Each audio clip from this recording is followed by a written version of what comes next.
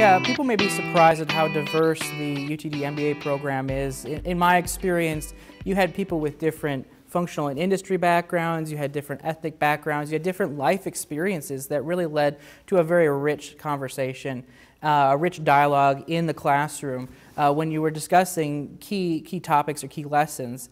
For me, what was great is that the cohort itself was extremely diverse, and I met a lot of people that forced me to think differently about my challenges in my industry. I'm in manufacturing. They may be in tech, and there's a lot of applicability of their expertise in my area, and getting to meet them and getting to talk to them and talk through their challenges, even just listening about their day-to-day, sparked ideas in my head about how I can do my job in manufacturing better.